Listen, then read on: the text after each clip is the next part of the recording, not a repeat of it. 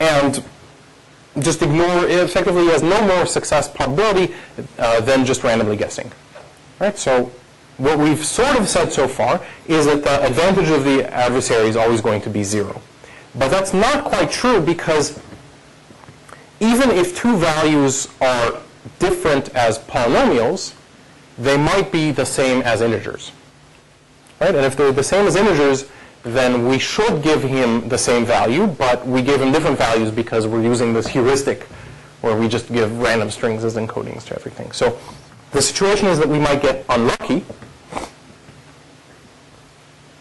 and specific values that we might assign to these variables x, y, and z, if we then compute g to the whatever it is, we'll end up with equality. In other words, the two polynomials might be equal when we assign a particular value, integer value, to each of their formal variables, even though they're different as integers. And in that case, our simulation doesn't make any sense. The adversary should have seen two things that were equal. We use this heuristic where we didn't assign them to be equal, and we're no longer correctly running things. So in order to show that DDH is hard, we have to bound the probability that that happens. We have to bound the probability that for a particular x, y, and z integers, if we plug those in for the variable, for the formal variables big X, big Y, and big Z, we'll get equality between two of the values that the adversary computed at some point. All right, so let's just go ahead and do that. It's very boring math, but it's not too bad. So the adversary is given 5 values, 1, x, y, x times y, and z. And then he makes q queries, and each of those queries ends up generating a value that will, as it happens, be of this form, just a linear combination of these things that he started with, because he has no way to generate anything else. And the thing is that each of these is a polynomial of degree at most 2. Right? The total degree here is 1 everywhere except this xy term. So that's degree 2. And that means that if these two values are going to be equal, if the values of two of these polynomials that he generates are going to be equal, when we plug in x, y, and z as actual values for the formal variables, then that means that we have a root, that we found a root of the polynomial that is the difference of two of these. So maybe x minus z. That's a polynomial of degree 1. And maybe it just so happens that we picked x and z, little x and little z, that are the same number. And so we should make them equal to each other. And so the question is, what is the probability that the difference of polynomials, in other words, another polynomial, of degree 2 is equal to 0? In other words, what is the probability that we happen to find a root over random choices of the variables x, y, and z, little x, little y, and z as integers? And the answer is that for degree 2 polynomial, it's at most 2 over p, right, where p is the number of elements in the finite field. And we have to worry about collisions between any two of the elements in the list. So the list has at most 5 plus q values, 5 that the adversary was just given, q more that the adversary generated as part of his queries. And so there's q plus 5 choose 2, which is on the order of q plus 5 squared pairs on this list. Any one pair collides with probability at most 2 over p. And so the probability of a collision is 2 times q plus 5 squared over p, give or take. And if there was a collision, then we were unlucky. The simulation was unfaithful, and we didn't run things the way the adversary might know that we should have run them. And so we can't say anything about the adversary's advantage in that case. But if we weren't unlucky, then in fact we can bound the advantage at 1/2. And so putting everything together, what we end up with is a statement that says that if an adversary in a generic group model makes at most q group oracle queries, then its advantage in solving DDH is at most this value that we computed, 2 times q plus 5 squared over p, where the order of the group is p.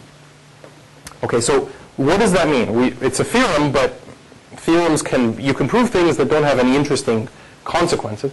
The interesting consequence here is that if q is much, much smaller than p squared, is much, much smaller than p, and in particular is much smaller than the square root of p, then plugging that into here, we end up with an advantage that's quite small. Right? So for example, if q is about p to the 1/4, then q squared is about p to the 1/2. And so this is that expression says that the advantage is at most about square root of p.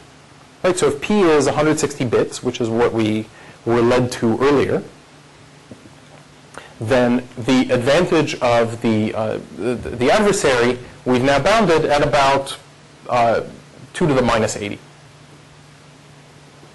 which is maybe okay. Right? And if we then say, well, in the real world, adversaries don't interact with group oracles, so we can't count how many queries they made, then we can say, well, the adversary can only compute so fast. So we can only perform one group operation per time step, per Turing machine transition, and probably can perform even fewer, but that's a good bound. And so that says that if the adversary runs for fewer than square root of p steps, then it's going to have a small advantage in solving the DDH problem. Right? Generically, if the adversary is generic. If the adversary is not generic, all bets are off as far as this particular theorem is concerned. Right? So one thing to think about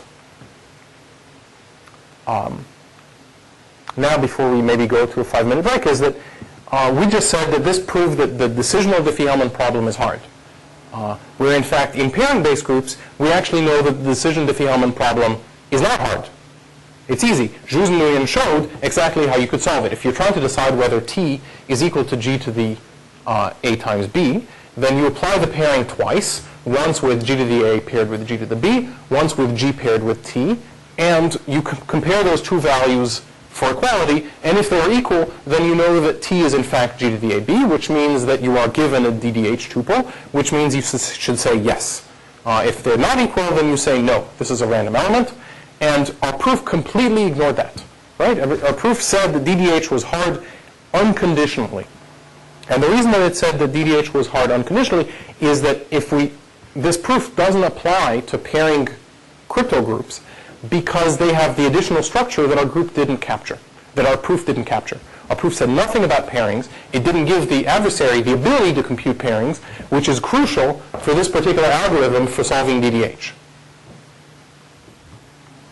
So if a generic group proof fails to capture some property of that group, then it's useless. It doesn't capture the adversary capabilities, and it doesn't accurately tell us whether some problem that we proved is hard really is hard. So I think now is a good time for maybe a 5-minute break. Let's reconvene at a little past 5:15, 5:17. And then we'll pick up from here to talk more about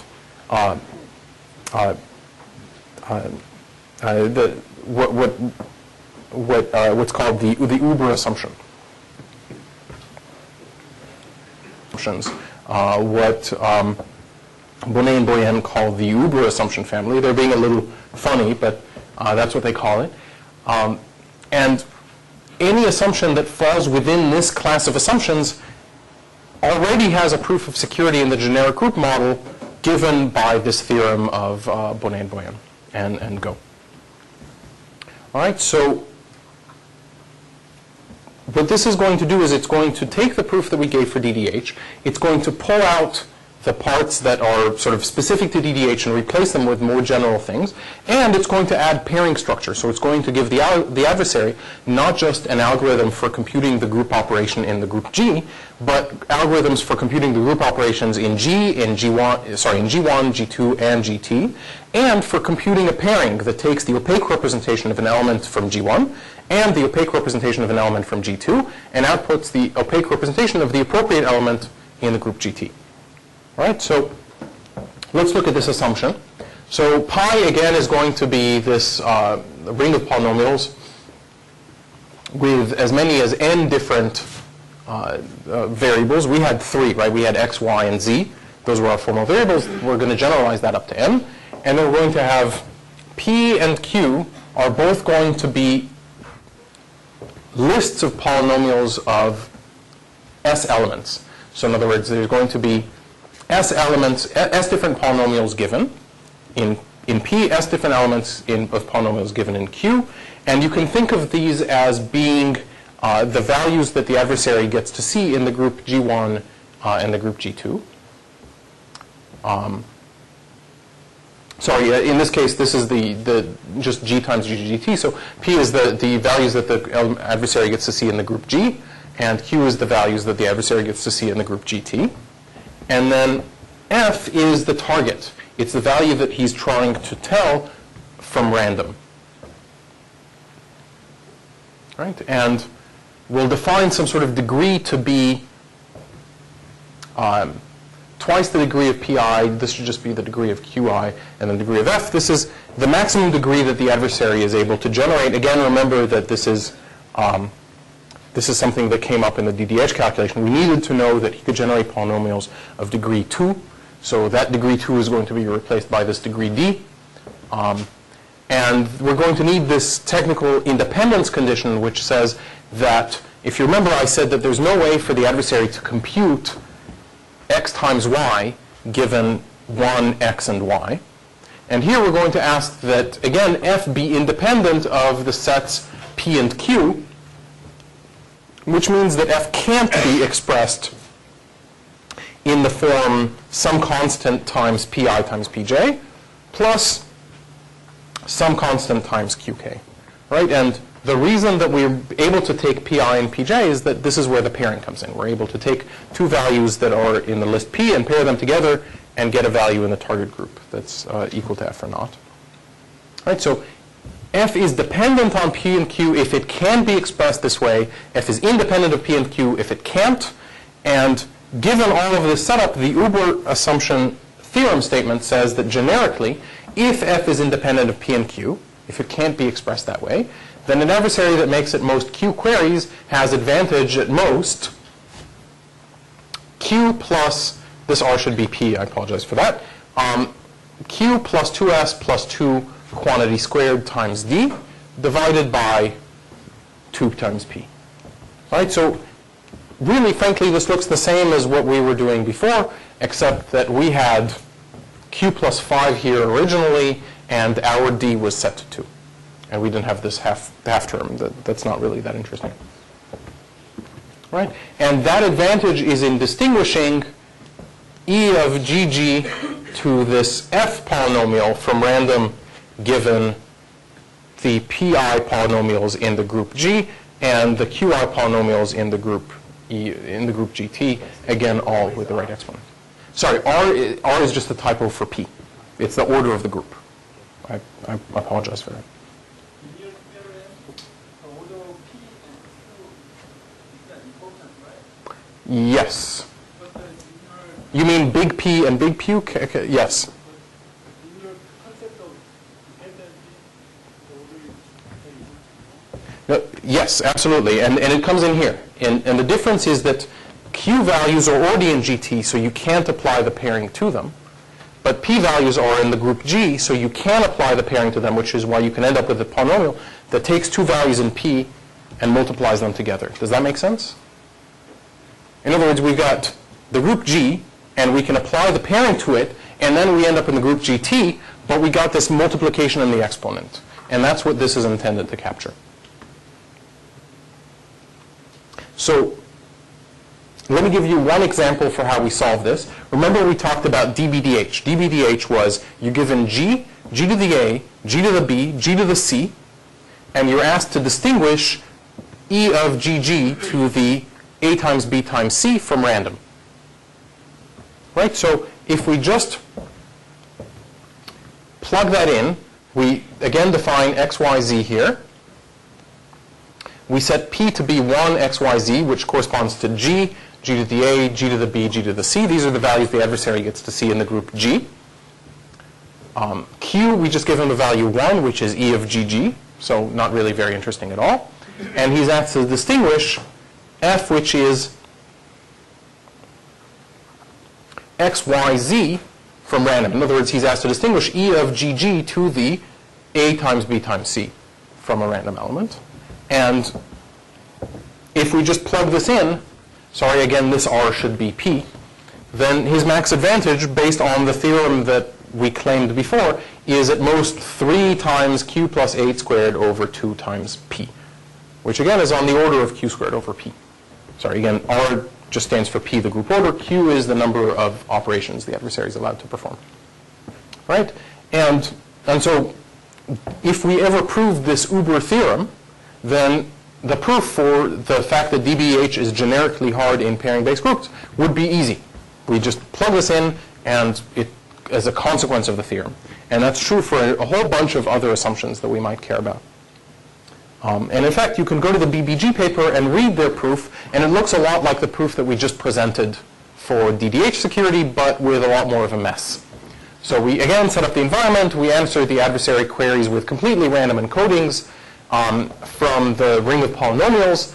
At some point later, we assign random values to each of the variables, and then we check whether we were unlucky, whether at any point 2 polynomials were actually equal over the integers that were not equal as polynomials with synthetic variables, and so we misled the adversary.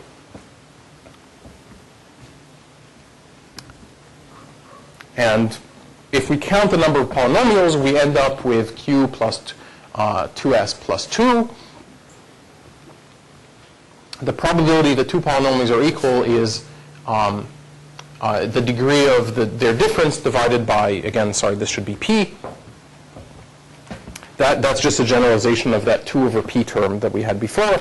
The max degree is, well, it might be F, it might be the max of the elements that we were given in GT, or it might be twice the maximum of the elements that were given in PI, because you could take those elements and pair them together, and now you effectively are multiplying the exponent. So in other words, if you had G to the X and G to the Y in the group G, then you apply the pairing, you end up with E of GG to the X times Y. So you went from polynomials of degree 1, X and Y, to polynomial of degree 2, X times Y. Right? So that's the max degree. That's the same calculation that we had on an earlier slide, except I had some typos. And the proof basically is otherwise unchanged. Right? And Xavier Boyan later wrote a paper where he generalized this Uber theorem even more to other kinds of pairings. What I mentioned are type 2 and type 3 pairings, pairings in which the groups G1 and G2 are not the same group, to problems with multiple solutions, like the strong Diffie-Hellman problem, solutions that have multiple components, rational functions, all sorts of things. Basically, if your assumption doesn't fit into Xavier's generalized framework, then it's a very, very weird assumption indeed. Now, I want to talk about one assumption that does, in fact, fit into Xavier's assumption, but that I think might be interesting to think of as kind of maybe a slightly different direction in doing pairing-based cryptography. And that's the linear assumption that Professor Okamoto mentioned earlier.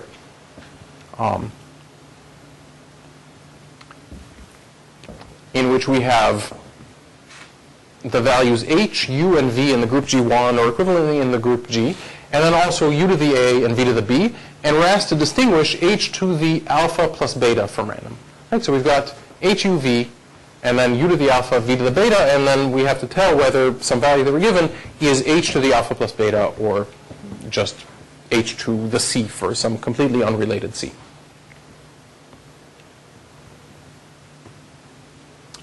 Why do we care about linear? Well, it turns out linear gives us all sorts of things. Amongst other things, it gives us a very nice El-Gamal style encryption. It's really sort of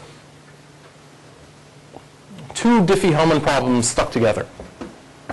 And the reason that we really care about linear is that we think that it's secure, that the assumption holds, and therefore that this particular encryption scheme works, even when the decision Diffie-Hellman problem is easy, as it is on pairing-based groups. And I'll formalize what that means in just a second. But the fact is that we could generalize linear even more. So I said you're given U and V, and then this H, and then you're given U to some random alpha and V to some other random beta.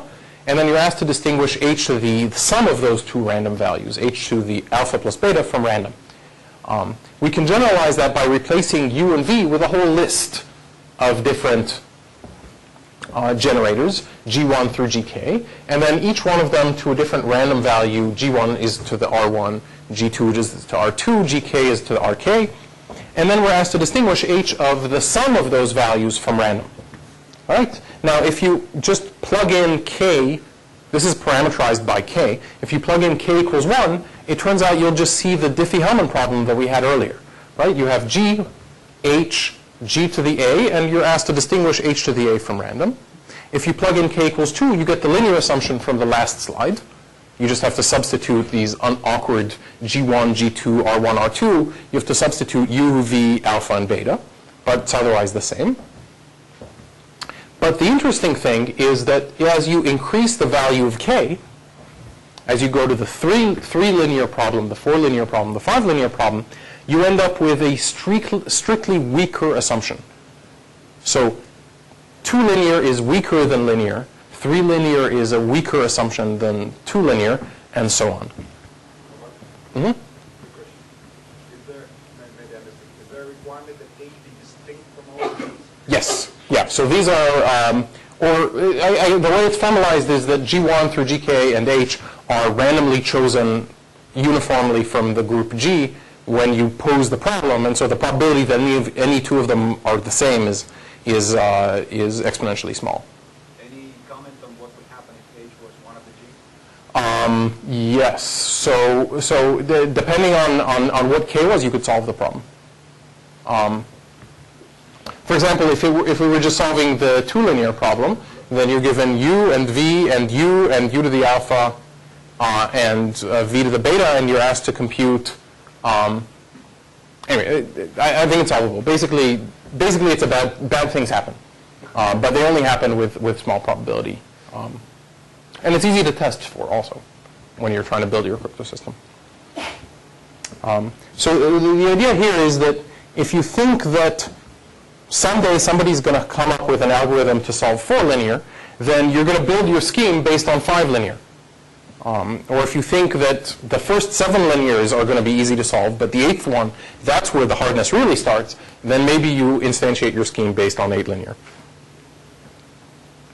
Okay, so I claim that these problems are progressively harder. In other words, the assumption that the problem is hard is progressively weaker. Let's talk a little bit about how that happens. So, okay, let's look at linear again. So u, v, h, u to the alpha, v to the beta, and then this value that we're trying to tell whether it's h to the alpha plus beta or not. Let's imagine we had a mythical object. This object is about as, you're about as likely to find this object as you are to find a unicorn, but that's okay, let's pretend we had it. Let's pretend we have a 3 multilinear map. So that's going to be some function e sub 3, such that it takes 3 elements of the group G, and it outputs an element in some group GT that, and obeying the trilinearity property. In other words, it's linear in each of its arguments. So if you pair G to the R with G to the S with G to the T, you end up with what you would get by pairing, or I guess in this case 3 pairing, GGG, and then raising whatever that is to the power R times S times T. All right, so if you think about it, a 2 multilinear map is just the bilinear map that we have and work with all the time. 3 multilinear map is stretched out a little bit more. We don't have any of these. There's actually good mathematical reasons to think that we never will, but let's pretend. All right? So if we in fact had a 3 multilinear map, we would be able to break the linear assumption. And let's just see how. We would compute this 3 pairing of u to the a, that's this element, with v and h. And we would also compute the 3 pairing of u with v to the b and h. These are all values that were given. So we can certainly compute this, this map and take the product. And if you look at what that gives you, by the bilinearity, the trilinearity property in this case, the a comes out of this pairing, and the b comes out, and they're pairing the same value, which is u with v with h. And so we end up with u, v, h, all applied to E3, and that value raised to a plus b. All right? Now we take the value z, and we're trying to tell whether in fact it is equal to this. And so we just compute uv paired with 3 paired with z, and we test whether this is in fact equal as a bit string to this or not. And if it is, then we know that z is actually equal to h to the a plus b. And if it's not, then we know it's not. All right, does this operation make sense? So again, we're breaking the linear assumption based on a 3 multilinear map, something that I don't actually believe we're ever going to have. But if we did, the linear assumption would just break. It would just go away. Okay, so that's the 2 linear assumption, or linear, is broken by the presence of a 3 multilinear map. And in fact, if you go back to the slide we had earlier that defined the k-linear family of functions, this attack generalizes. If you have a k plus 1 multilinear map, then you can break the k-linear assumption for any k. One instantiation of this that might be a little bit more interesting is if you set k equals 1. Remember we said that 1 linear is just DDH. Right? So if you have a 2 multilinear map, which is to say a bilinear map, something we really actually have, then this generalization says you should be able to break DDH. And that's exactly what Jews and Nguyen showed. Right? So we're back to that Jews and Nguyen statement, but this is a generalization of that if you have these other multilinear maps that we don't have. All right? So now here is a claim. If you have a solver for the k plus 1 linear problem, you also have a solver for the k linear problem. And this is really a really super simple exercise. The idea is basically that the k plus 1 linear problem just is one more random garbage element on top of a k linear problem. So if you just invent that element, if you invent a gk and g to k to the rk, and you fix z appropriately, then you can use your k plus 1 solver to solve the k problem. So that's easy. Right? So in other words, the k plus 1, the k linear problem is no harder than the k plus 1 linear problem, because you can't ever have a situation where you can solve k plus 1 linear but not k linear. Right? Does that make sense? So the problems at least don't get easier. And now here's the hard side to prove. The claim is that in a generic group, in an appropriate generic group, k plus 1 linear is actually still hard even if k linear is easy. So in other words, the problems really do become harder and harder to solve. Right? So does anybody have an idea for how we might prove this?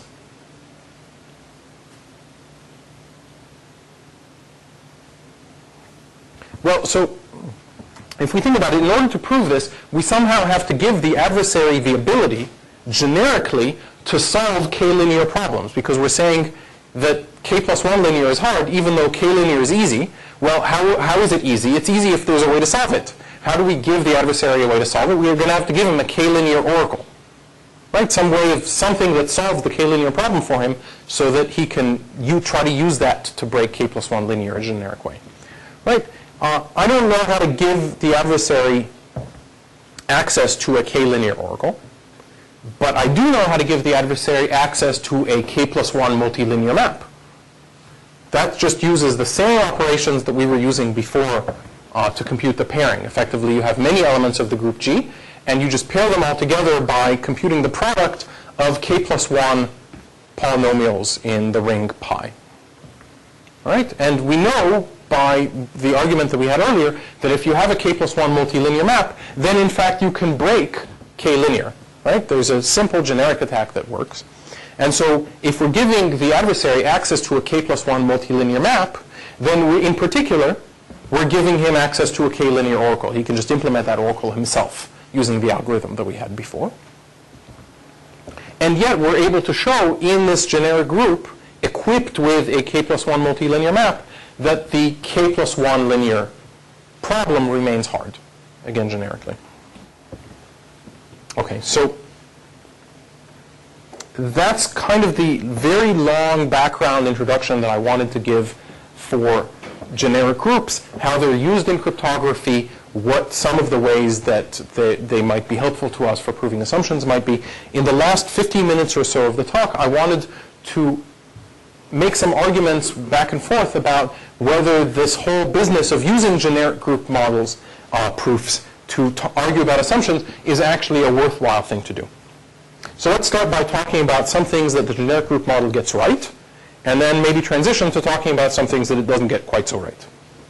All right, so here is the first argument for why the generic group model system is good for pairing-based crypto, and that's that no scheme with an assumption, no assumption that's been proved generically secure has ever been broken in pairing-based crypto. In other words, all the breaks of assumptions, and there have been some, all the breaks in assumptions used in pairing-based crypto either were for assumptions that didn't have proofs in the generic group model, or for assumptions where the proofs were just wrong. Anybody can get a proof wrong. The fact that somebody got a proof wrong is no big argument one way or another. Right? So that's actually pretty good. It says if you actually come up with a correct proof for your assumption in the generic group model, then chances are, historically, that nobody's going to be able to break your assumption. Now, that might just be because nobody's looking, because they say, well, I don't know what to do with this assumption if it's generically secure. But it also says that we don't really know how to break this barrier of genericity. Right? Now, what I think is an even stronger argument is this business of discrete logarithm problems with auxiliary info. Right? So let's imagine that you're given G, and then I'll call it W, is G to the gamma for some secret gamma. And you're asked to compute gamma. That's just the discrete logarithm problem. Or you're asked to output a pair where C is an integer, and then you're given G to the 1 over gamma plus C. Don't even ask why some people think that this is a good problem to solve, but that's the strong Diffie-Hellman problem. Or maybe the BDHI problem is to distinguish E of GG to the 1 over gamma from random. There's a whole class of assumptions that you can make like this. And it turns out that sometimes we don't just want to give W, we don't just want to give G to the gamma, but we want to give additional auxiliary information that maybe will help the attacker. Right, so we give him not just G to the gamma, but maybe also G to the gamma squared up to G to the gamma to the Q to the K. So in other words, maybe you'll have 1,000 different powers of gamma, all G to the, right? G to the gamma squared, G to the gamma cubed, G to the gamma to the fourth. Maybe there will be a hole in the middle. There's a whole class of assumptions that are all of this structure. But if you ever were able to compute gamma, you would break them. Right? So that's K discrete logarithm, K strong Diffie-Hellman, K BDHI. K captures the length of this list of auxiliary information. And there's many other assumptions like this. All right, so when these kinds of assumptions were introduced, they came with proof in the generic model that says no adversary can break one of these assumptions generically in fewer than, remember all the times before we saw Q squared over P. Sorry, R just stands for P here. Q squared over P. But here in this generic group proof, there was this extra term of K that popped up in the way that the proof worked out. All right, so before we had kind of Q squared, now we have Q squared times K. This comes from the degree, by the way. Right? Because we had gamma to the K, that's kind of high degree. And so the thing about this is that said, that you might be able to solve the problem with probability, say, with number of queries, say, P to the 1/3, so cube root of P, instead of the generic square root of P, if you had a long enough list of auxiliary information. In other words, this didn't actually give an algorithm for how to do that, but it didn't rule it out either. It left the possibility open that given enough auxiliary information, you might actually be able to break the scheme more efficiently, the discrete logarithm problem more efficiently than if you were just given G and G to the gamma. All right?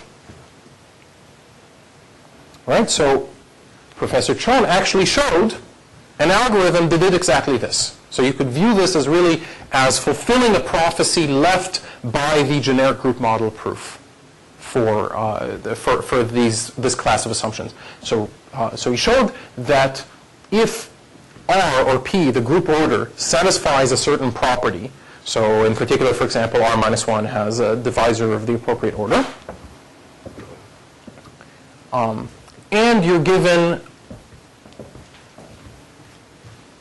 K equals R to the 1/3, then in fact you have an algorithm for the discrete logarithm, for the K discrete logarithm problem, and therefore for KSDH and all these other kinds of assumptions that requires R to the 1/3 queries.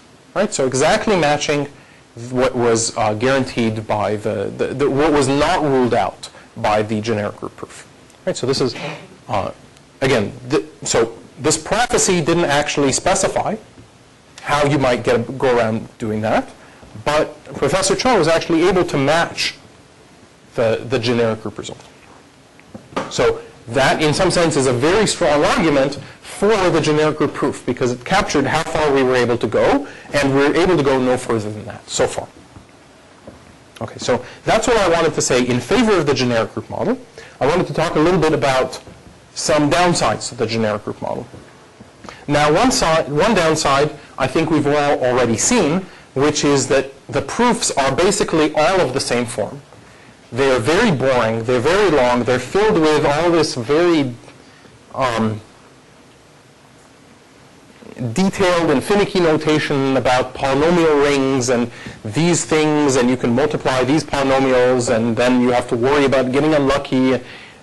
The proofs are no fun to read, and it's not clear anybody ever actually reads them. And then the punchline from the proofs is that you just get something that looks like q squared over r. No matter what assumption you prove, out comes q squared over r. And that's really not very nice, especially when people stop proving assumptions. In other words, stop giving evidence that an assumption holds and start proving schemes directly, doing away with assumptions altogether, which is, I think, a terrible trend. Right, so the proofs are bad. That can be helped somewhat by the Uber theorem and other ways of proving many different assumptions are secure all at once. Another problem with the generic group model is that it's unsound in the same way that the random oracle model is unsound. What do I mean by that? I mean that what we're doing is we're idealizing the adversary. We're idealizing the situation. So we'd like to be able to say that if the scheme is secure generically, and if we only deal with a generic enough group when we instantiate it in the real world. In other words, we say, well, we don't really know how to use the real elliptic curve groups in any way other than evaluating the group operation and applying the pairing, so they're generic enough, they're cool, and we plug in our scheme with our assumption into that group, then the scheme should remain secure. All right, so in other words, what we'd really like from philosophically, what we really like from an idealization is that when we work with real groups that are ideal enough, our security doesn't go poof. And in fact, there's an existence proof by Dent. It's very ugly, but it's still an existent proof, and it's an analog to a result about random oracles by Kennedy, Goldreich, and Levy from 98. There's an existence proof by Dent that shows that every scheme that's secure, that there exists a scheme, sorry, not every, that there exists a scheme that is actually secure in the generic group model, and insecure in every group, no matter what group you instantiate it in. So in other words, there is no group that's generic enough for this particular scheme. Now this scheme, again, very contrived, very weird, and it's an example of proving a scheme secure generically rather than proving an assumption secure generically. So it's not really going to what we're talking about here, but it does point out the generic group model is unsound. And then here's another maybe less philosophical, maybe more immediate way of talking about generic groups, which is that, frankly, we prove decision Diffie-Hellman problem secure generically, and then if we instantiate it over groups that have a pairing, now it's not secure. And the pairing is even more than that. The pairing doesn't just output into this completely generic group GT. It outputs into a group that's a subgroup of the multiplicative group of a finite field. And on finite fields, we can do very efficient discrete logarithm with index calculus. And if you end up picking your group GT to be too small, to live in too small of a finite field, then you're vulnerable to discrete logarithm attacks. And in fact, when people didn't realize that this was an issue that they needed to deal with, they sometimes worked in group supersingular curves that had GT groups that were too small and were vulnerable to discrete logarithm in sub-exponential time. And this was the observation in the Menezes-Okamoto-Vanstone paper from 91 that was one of these classic destructive uses of the pairing. They said, well, you guys have picked this particular curve, and you've chosen these particular parameters, and you didn't realize we had a pairing, and the moment we use the pairing, we end up in a finite field that's too small. We apply discrete log in that finite field. Maybe it's 320 bits, for example. something like that, we solve your discrete logarithm problem, you're done. So that's an example of where, in some sense, by our parameters for specifying how big GT should be, how big the finite field f sub q to the k should be, we're already taking into account non-genericity of the pairing. Right? Some slightly less dramatic examples. It turns out over certain kinds of binary elliptic curves where you're working over gf2 to the m, but the actual coefficients a and b are defined over some smaller binary field, then you can actually speed up Pollard-Rowe discrete logarithm algorithm by this factor of square root of m over L by using the Frobenius. This is not super exciting, but it is using some additional structure of these curves to speed up an operation and run it actually faster than predicted in generically. All right. Another example, this is due to Stern, Poincheval, and Malone, Lee, and Smart at Crypto 2002, is that there was a proof in 2001 by Brown that showed that the elliptic curve DSA signature algorithm is secure in a generic group. And then Stern et al. Showed that, in fact, elliptic curve groups are not generic because there's a very efficient way of computing inverses, right? The inverse of a point x comma y that's on an elliptic curve is x comma minus y. And there is a certain step in the ECDSA encoding operation that depends only on the x coordinate. And so it turns out that given a point p, the point minus p has the same x coordinate because you just flip the y coordinate, you don't change the x coordinate, and that actually breaks Brown's proof. So that's an example of non-genericity. You can form another element with the same x coordinate. X coordinate is something that's a detail of group implementation. It's not part of the official representation, but you can form that element just by performing operations that are generic, by taking a point and computing minus of that point. Right? And then here's another example. So closely related to the generic group model is the generic ring model. The generic ring model is when you're working with rings like RSA. And you can't give the adversary the ring order n because the adversary is computationally unbounded. He could factor n. So instead you just give him access to the group operations, and the operations can sometimes fail if he happens to run across something that doesn't have an inverse. Because in a ring, not every element has an inverse. For example, modulo n, where n is a composite, any number that has a non-trivial GCD with n will not have an inverse. Right? So really beautiful result by Agarwal and Maurer in 2009 that also is based on some work due to Brown and Stephen Galbraith, says that in the generic ring model, in other words, if we weaken the power of the adversary, the RSA problem is equivalent to factoring. If you remember way back in the beginning, we talked about this Boneven-Katessen result that said that if you weaken the reduction and leave the adversary unweakened, then RSA is not equivalent to factoring. What this says is the opposite. It says if you weaken the adversary but not the reduction, then the RSA problem is equivalent to factoring. If the adversary can only perform generic ring operations, then he cannot solve RSA without also doing something that gives us the factorization of n. Right? And this is really a beautiful result. It's a great paper. I strongly urge you to read it. And it was also quickly shown to be completely meaningless, in some sense, by Jaeger and Schwenk the same year, because they showed that if you use the same arguments made by Agarwal and Maurer, then computing the Jacobi symbol is also equivalent to factoring in the generic ring model. Right? So what that says is that no algorithm that works in the generic ring model can compute the Jacobi symbol without also doing something that's equivalent to factoring the modulus. Now, it just so happens that we know how to compute the Jacobi symbol of a number. Right? That's not hard. And it's not hard because we use the bit representation of the integers that we're computing the Jacobi symbol of. We're doing something non-generic. But the fact that we can do that means that this proof may not have more content than this proof. Somebody tomorrow will come up with a non-generic factoring algorithm and will think of factoring as no harder than computing Jacobi symbols. Right, so that was my list of arguments against the generic group model. And I want to close in just the last few minutes with a research agenda that I propose to all of you as something that I think is really worth doing. So to introduce the agenda,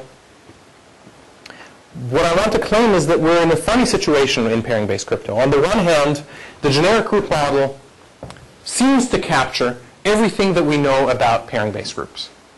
Right? We don't know how to break schemes non-generically, and all of the structure that we know how to extract from these groups, more or less, is already encoded in the generic structure where we have the pairing available to us. And yet these are really very, very non-generic groups. They have all this structure.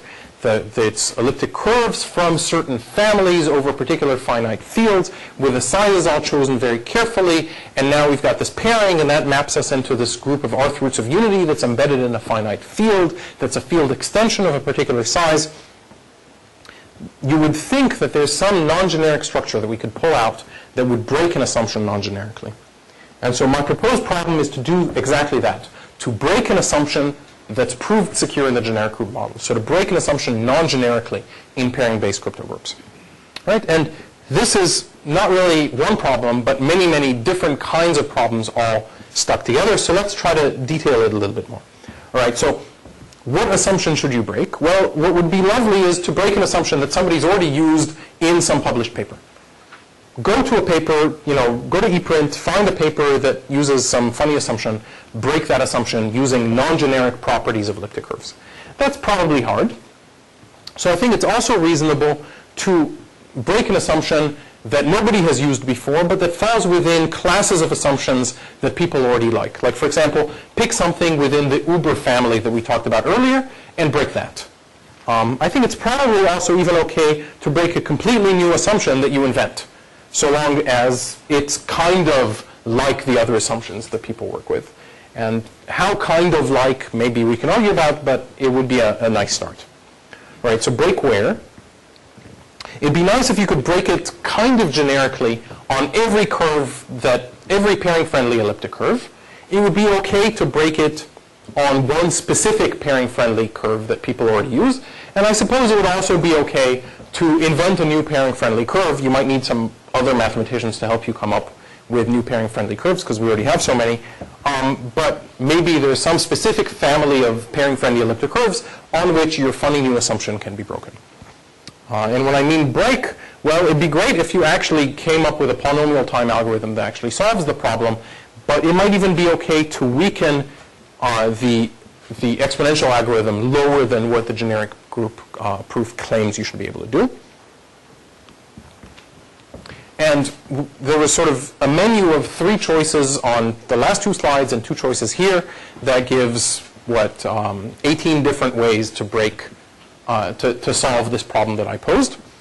But even more generally than that, what I hope that I conveyed today is that pairing-based crypto is doing lots of great things, but it's doing lots of great things based on many, many different assumptions. Each paper has its own new ones.